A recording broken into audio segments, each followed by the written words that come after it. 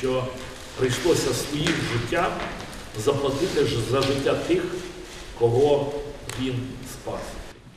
Тому всім волонтерам велика подяка, а тим, хто є до побудованих льодовиків на батути та вигрові будиночки.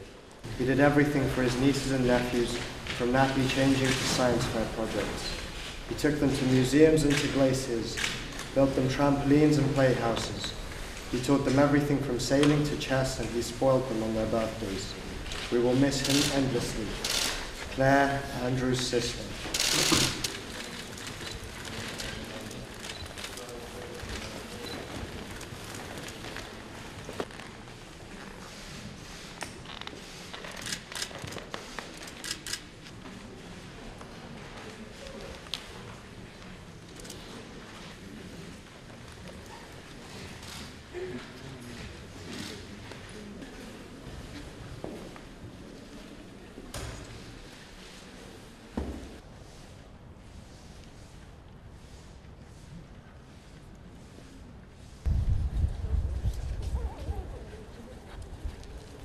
And they always try to be so brave.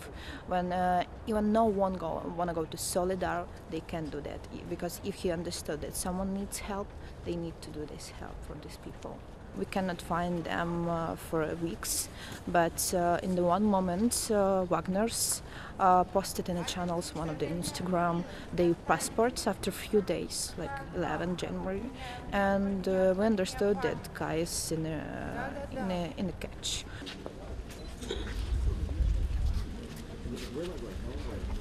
The 6th of January he went together with Chris Parry, a British volunteer, to evacuate a person, an elderly lady, from Solidar, and they haven't been heard from since. The bodies have been recovered from Solidar. They've confirmed they're dead.